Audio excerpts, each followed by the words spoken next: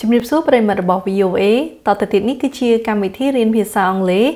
ឬ Learning English របស់ VOA ដោយរៀនពាក្យប្រើប្រាស់នៅក្នុងសារព័ត៌មានហើយនៅថ្ងៃនេះអ្នកទាំងអស់គ្នានឹងរៀនអត្ថន័យនៃពាក្យថា immune system. Welcome to the Voice of America's Newswords. A kind of evergreen tree in Chile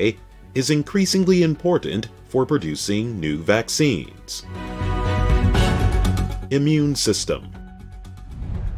The Kile tree has a kind of molecule that helps the body's immune system.